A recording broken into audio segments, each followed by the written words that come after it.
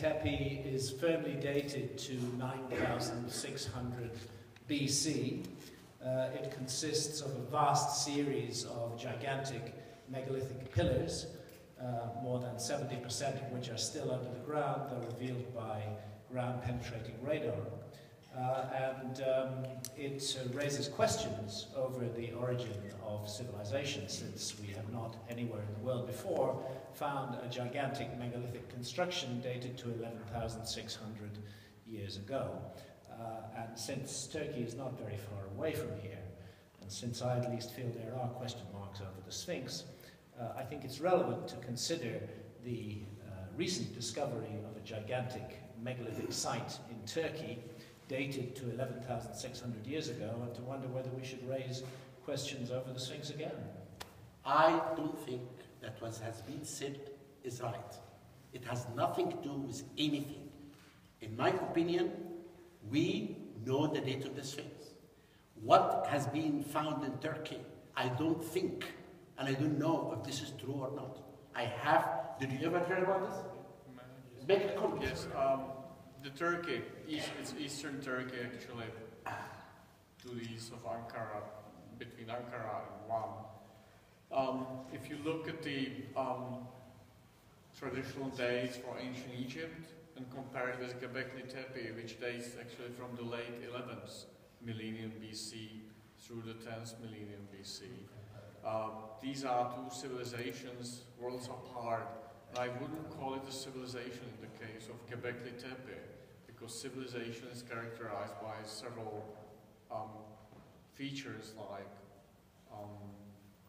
inscriptions, high culture, religion, etc. What we know about Gobekli Tepe is that those people living 7,000 years before ancient Egyptian civilization came into being created these circular, say, temples or sacred places. The monoliths are 3 to 4 meters high. So no, Merrick, the radar showed anything? Because I don't believe in radar.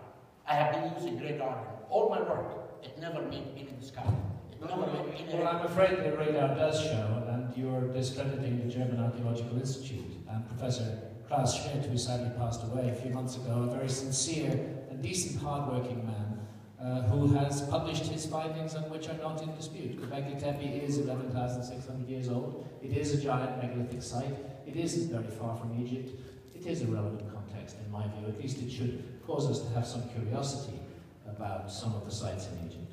If I can take a stand as a person independent on these two respected gentlemen, in my opinion, Gobekli Tepe and Sphinx or Old Kingdom Egypt can't be compared.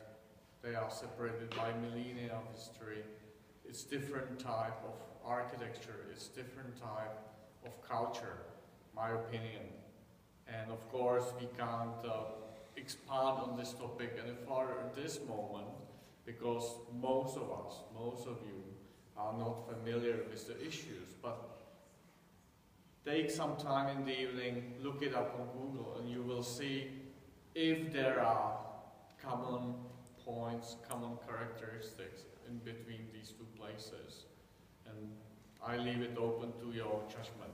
The argument about the Sphinx made by Dr. Mark Lehner some years ago was that the Sphinx couldn't possibly be 12,000 years old because there was no other site, no other megalithic site anywhere in the world which was anywhere in the range of 12,000 years old. When we have a major discovery conducted by a respected archaeological institute in Turkey of a major megalithic site which is 11,600 years old, I believe it vitiates that argument against an absence of context for the Sphinx, which is also a megalithic monument. By the way, I have no argument with Dr. Hawass over the dating of the pyramids. It's the megalithic sites here at Giza that are of interest to me. Okay, thank you. More questions, perhaps? Yes?